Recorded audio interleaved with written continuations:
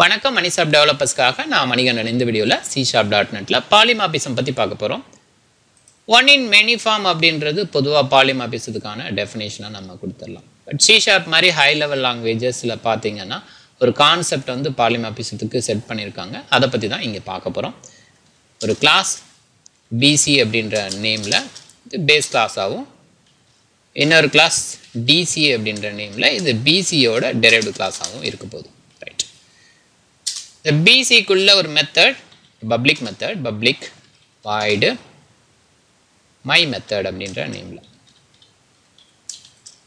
அதுக்குள்ள ஒரு ஸ்டேட்மெண்ட் இங்க console dot write line BC method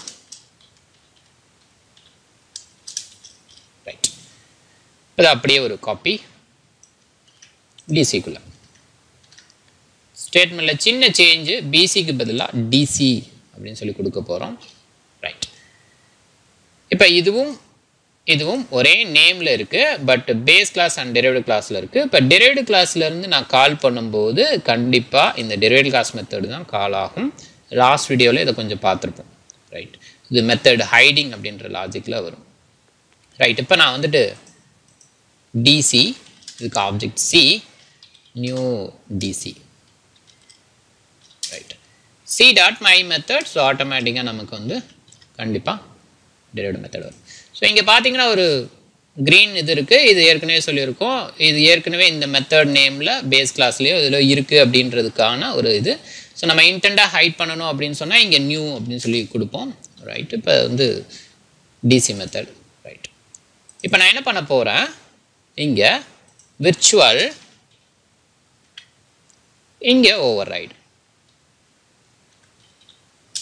எப்படி கொடுக்குறேன், எப்படி கொடுத்து நான் அதை வந்து எக்ஸிக்யூட் பண்ணும்போதும் எனக்கு சேம் DC மெத்தட் அப்படின்னு சொல்லி வருது. இதுதான் ஆக்சுவலாக ஓவர் ரைடு கான்செப்ட். ரைட். இப்போ BC அப்படின்னு சொல்லி பேஸ் கிளாஸோட ரெஃபரன்ஸு இப்படி கொடுத்தோம் அப்படின்னா நமக்கு எக்ஸிக்யூட் ஆகும்போது என்ன ரிசல்ட் வருது, மறுபடியும் டெரைவ்டு கிளாஸ் மெத்தடே வருது. பட் லாஸ்ட் வீடியோவில் பார்க்கும்போது இப்படி பண்ணணும்னா நமக்கு பேஸ் கிளாஸோட மெத்தட் தான் வரும், டெரைவ்டு கிளாஸ் மெத்தடு வராது. ரைட். இந்த விர்ச்சுவல் ஓவர் ரைட் அப்படின்னு சொல்லி கொடுக்கறதுனால நான் பேஸ் கிளாஸ் ரெஃபரன்ஸ் இருந்தாலும் லாஸ்ட்டாக டெரைவ்டு கிளாஸில் எதில் இருக்கோ அந்த மெத்தடு தான் கால் ஆகும் அப்படின்றத புரிஞ்சுக்கணும். ரைட். இன்னொரு விஷயம், மேபி பழையதுக்கே போவோம். இப்படி பார்க்குறப்ப எக்ஸிக்யூட் பண்ணி பார்க்கும்போது பேஸ் கிளாஸ் மெத்தட் தான் கால் ஆகுது. நான் ஓவர் ரைடு கொடுத்தா மட்டும்தான் எனக்கு டெரைவ்டு கிளாஸ் மெத்தட் கால் ஆகுது. இந்த கான்செப்ட் தான் இப்போ நாம் வந்து ஜென்ரலாக பாலிமார்பிசம் அப்படின்னு சொல்லிட்டு இருக்க ஒரு விஷயமா இருக்குது. ரைட். இன்னொரு விஷயம், இந்த விர்ச்சுவல் கொடுக்கறதோட இது என்ன இருக்குது, விர்ச்சுவல் கொடுக்காம இருந்தால் இது வந்து எப்படி இருக்கும் அப்படின்னு சொல்லி பார்த்தா கண்டிப்பாக ஒரு எரர் வரும். ஓகே. ஸோ அதனால் கண்டிப்பாக விர்ச்சுவல் அப்படின்றது கொடுக்கணும். இன்னொரு விஷயம், ஓவர் ரைடு அப்படின்னு சொல்லி இங்கே கொடுக்கும்போது ஓவர் ரைடு கொடுத்து டேப் செட் பண்ணாவே உங்களுக்கு வந்து இந்த இடத்துல பார்த்தீங்கன்னா அந்த மெத்தடோட லாஜிக்ஸ் இங்கே வரும். ஓவர் ரைட் பார்த்தீங்கன்னா மை மெத்தட் அப்படின்றது இங்கே வரும். ரைட்டு. ஸோ அது எல்லாமே சில மெத்தட்ஸ் இருக்குது, சிஸ்டம் மெத்தட்ஸு. நான் அதை கொடுத்துட்டு ஓகே கொடுத்தேன், அப்படி என்ட்ரு கொடுத்தேன் அப்படின்னு சொன்னால் அதுக்கான டெஃபினேஷன் இங்கே வந்துடும். ஓகே. பேஸ்.my மெத்தட் அப்படிங்கும்போது நம்ம ஏற்கனவே பார்த்துருக்கோம். இது இந்த மெத்தடை இங்கே கால் பண்ணுறதுக்கான லாஜிக் இது நமக்கு வேண்டாம். நம்மளோட ஓன் சென்டென்ஸு இல்லை ஓன் கான்செப்ட் இங்கே என்ன இம்ப்ளிமெண்ட் பண்ணணுமோ அதை இம்ப்ளிமெண்ட் பண்ணணும். ரைட். இது வந்து நான் DC மெத்தட் அப்படின்னு சொல்லி கொடுக்குறேன். ரைட்.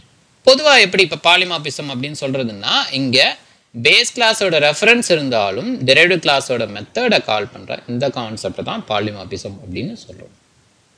இந்த வீடியோ பிடிச்சிருந்ததுன்னா லைக் பண்ணுங்கள், உங்கள் ஃப்ரெண்ட்ஸுங்களுக்கு ஷேர் பண்ணுங்கள், அதே நேரத்தில் கமெண்ட்டை போஸ்ட் பண்ணுங்கள். ஃபர்தராக வீடியோ அலர்ட் பண்ணணுன்னா சேனலை சப்ஸ்கிரைப் பண்ணி பெல் சிம்பிளை கிளிக் பண்ணி வச்சுக்கோங்க.